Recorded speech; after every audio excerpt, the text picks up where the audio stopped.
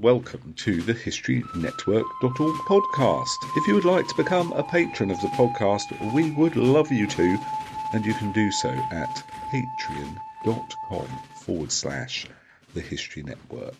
Thank you to all our patrons who make this podcast possible.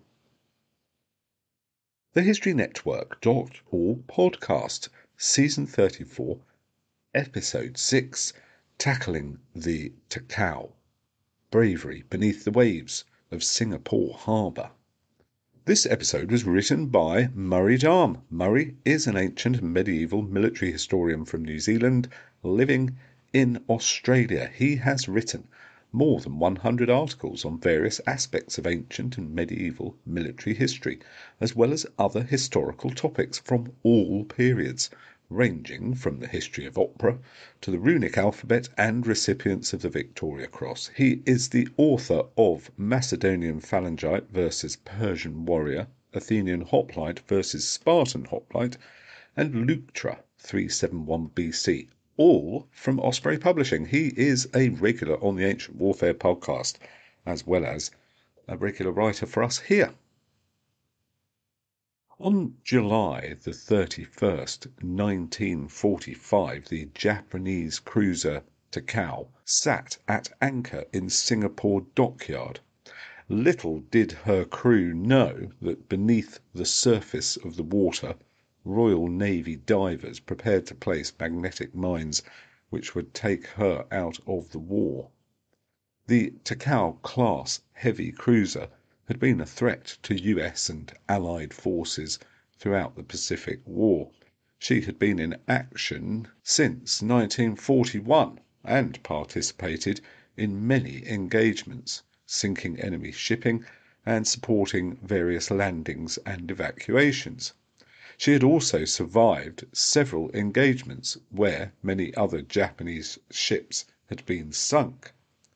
With the sinking of her three sister ships, Atago, Maya, and Chōkai, in late 1944, Takao, although damaged, remained a major threat in the theatre. As the Allied armies advanced towards Singapore, the Takao needed to be dealt with. The Royal Navy launched Operation Struggle on July 31st, 1945, to do just that. The operation would use midget submarines. HMS XE-3 was assigned to deal with the Takao, and HMS XE-1, the Miyoko, another heavy cruiser in Singapore dockyard. The XE midget submarines had a crew of 4, CO, deputy, ERA, engine room artificer, and a seaman, at least one of whom was a qualified diver. British midget submarines had proven their worth against the Tirpitz in Norway in September 1943, and the XE series improved in the original design. The XE-3 carried two 2-ton Amatol side charges and 6 limpet mines which would be attached to the hull of the target by the diver. The midget submarines were towed some of the way towards Singapore by S-class submarines and then set free to make their way independently through the Strait of Johor and into Singapore dockyard. The journey took 13 hours, and at various points the Japanese defenders came within meters of spotting the midget submarines. The Takao was camouflaged and took some time to locate. Unknown to the XE-3, the commander of the XE-1, Lieutenant John Smart, decided that it was too risky to travel the further 2 miles into the harbour to reach the Miyoko, and so he decided to target the Takao as well, dropping his Amatol charges beneath her hull. On the XE-3, the diver was acting leading seaman James Joseph McGuinness. McGuinness, the surname can also be found spelt McGuinness, and he was called both Jim and Mick in the Navy, was born in the poor neighbourhood of West Belfast in 1919. In 1934, McGuinness's older brother Bill joined the Royal Navy, and in 1935, James followed him, enlisting as a 15-year-old boy recruit. He had attempted to enlist in the army, but was told he was too poorly educated. McGuinness trained at the HMS Ganges at Shotley, overlooking Harwich, for 9 months before joining the fleet. As a first-class boy, he served on the battleship Royal Sovereign, the cruisers Dauntless and Enterprise, and then aircraft carrier Hermes. When war broke out, McGuinness was assigned to the destroyer HMS Kandahar, serving in the North Sea and Mediterranean before she struck a mine in December 1941. In 1942, McGuinness was drafted to HMS Defiance Torpedo School in Devonport, intended to serve on the new cruiser HMS Belfast. Before that, however, he was drafted into the submarine service training at HMS Dolphin at Gosport. He then joined H-50 in February 1943. In March, McGuinness volunteered to join the Special Service in the new X-craft. He trained in Scotland at the shore base HMS Varble, learning to dive there. He then took part in Operation Source, the attack on the Tirpitz by X-craft, serving on X-7, and was mentioned in dispatches. In 1944, McGuinness was chosen for service on the new XE series of midget submarines, which would be going into operation against Japan. Unusually, McGuinness was chosen as diver, a job usually reserved for officers. Training for the new craft took place in summer of 1944, at the same time as the D-Day landings, and lasted 6 months. Divers were trained in wire cutting to make a hole for the X-craft to pass through, as well as the placement of limpet mines. When training was complete, the new craft and crews sailed for the Pacific via the Azores, Trinidad, the Panama Canal, Hawaii and Brisbane before reaching Sydney. There they prepared for action, hoping that the war was not already considered won. The cruiser Takao was reached by XE3 at about 0700 hours on the 1st of August. The crew had travelled all night without sleep and through 80 miles of mined enemy waters. C.O. Fraser dived his midget submarine to the bottom of the harbour, and then McGuinness took the opportunity for a short sleep. The crew also took benzodrine tablets so that they would feel refreshed when the boat returned to periscope depth. They passed Shanghai prison and hoped the boom across the strait would be up, otherwise McGuinness would need to cut a hole through it. They were in luck and the boom was raised. They continued to move forward and narrowly avoided being spotted by a troop ship. McGuinness began the arduous process of suiting up in the cramped conditions of the submarine. XE3 had been submerged for 7 hours. C.O. Fraser put the XE3 on the bottom amidships of the Takao, with only a foot of clearance above her to the keel of the heavy cruiser. McGuinness entered the wet and dry compartment of the submarine and flooded it, ready for his dive. He discovered, however, that the hatch would not open all the way, as it struck the keel of the Takao before it was fully open. McGuinness, showing remarkable bravery and ingenuity, removed his breathing apparatus and squeezed through the gap, and then replaced the apparatus. The water was very murky, and visibility was poor. The hull of the Takao was covered in barnacles and seaweed. McGuinness would have to clear 6 spaces for the midget submarine's limpet mines. He soon learnt that their magnets would not hold to the hull without a clean surface, and they kept sliding off. He returned to the submarine, removed his breathing apparatus again, and squeezed back in. Finding some rope aboard the midget submarine, he repeated his arduous procedure back out of the hull of the Takao. The squeeze was even tighter this time, owing to the falling tide. Once back under the Takao, McGuinness used the rope to clear a space for each mine.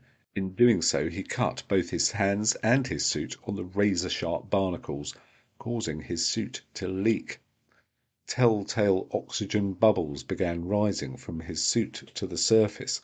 McGuinness later estimated that he spent at least 45 minutes placing the mines. He placed them in pairs, one on each side of the keel. His return to the XE3 was even more difficult than his second exit, but he managed to squeeze in a final time. C.O. Fraser later marvelled at the number of firsts McGuinness had achieved. He was the first diver to remove and reattach his breathing apparatus underwater, the first Royal Navy diver to place mines on an enemy ship, the first to leave and return and leave again. Fraser now found he had difficulties of his own. The falling tide meant that the XE3 was all but wedged against the sea bottom, and the Takao's keel. Fraser was only able to free the submarine by blowing his ballast tanks and therefore surfacing momentarily. He recalled that the Takao looked as big as a bloody battleship. He then released both of the submarine's atomol explosive charges. One of the atomol carriers did not detach, however, and had become flooded with water, making it impossible for the submarine to move. Fraser intended to dive to release the carrier manually, but McGuinness was still in his diving gear and asked that he be allowed, as the diver, to go. He just needed 5 minutes to get his breath back. Fraser later recalled that his chest fairly heaved as he panted for breath in the oxygen-scarce atmosphere of the boat, and the muscles of his arms gleaming and rippled as he pulled the tight rubber neckpiece up under his arms, and that, despite his exhaustion, his oxygen leak, and the fact that there was every probability of his being sighted, McGuinness at once volunteered to leave the craft and free the carrier, rather than allow a less experienced diver to undertake the job. The crew waited the painstaking 5 minutes, and then McGuinness went out again and released the flooded carrier with a spanner. This took 7 minutes, and McGuinness risked being spotted at any moment. Eventually the carrier fell away, allowing the submarine to escape. She was still not safe, however, and had to race the tide to reach the open sea again through the same 80 miles of mined enemy seaway. The XE3 reached open sea at 2100 hours that night. When they reached the HMSM Stygian again at 2350 hours, they had been operating for 52 hours without a break. The crew of the Stygian reported a huge explosion at 2130, and the XE3 crew later learned that the XE1 had dropped its atomol charges under the Takao too, although they had not placed any mines. The explosives tore a 60-foot hole in the hull and put the Takao's guns out of action. Plans for the XE3 to return and sink the Myoko were made, but Japan's surrender on August 15th made that mission unnecessary.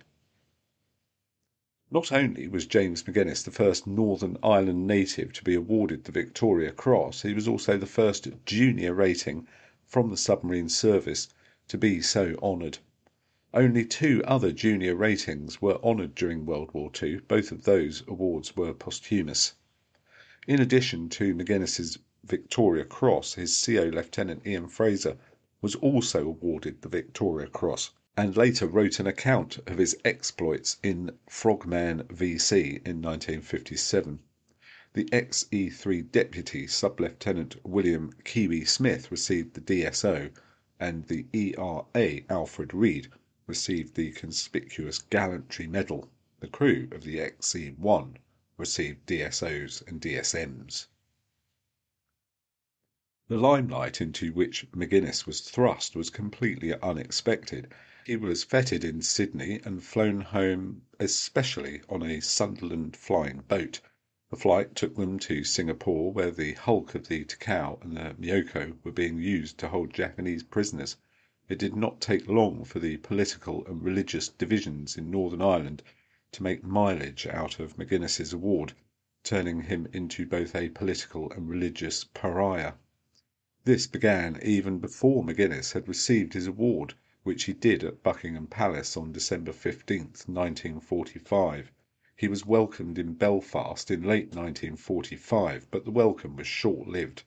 As a boy recruit who enlisted in 1935, Magennis still had 4 years of service left. He would need to enlist for a further 10 if he wanted a pension. He would demobilise in 1949, but by then he had been demoted due to drunkenness and a period in detention. He returned to Belfast but suffered ill health and was broke by 1952 when he sold his medal for £75.